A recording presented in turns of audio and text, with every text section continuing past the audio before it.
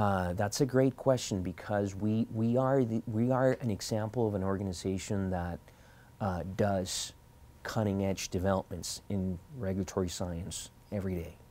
The work that we do through the development of these models and putting them through that formal review process at the FDA and EMA, that's essentially advancing regulatory science for everybody. Because in the process of us putting those tools through that review process,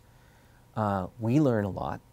industry learns a lot, but also the regulators learn quite a bit about how to approach the review of tools that are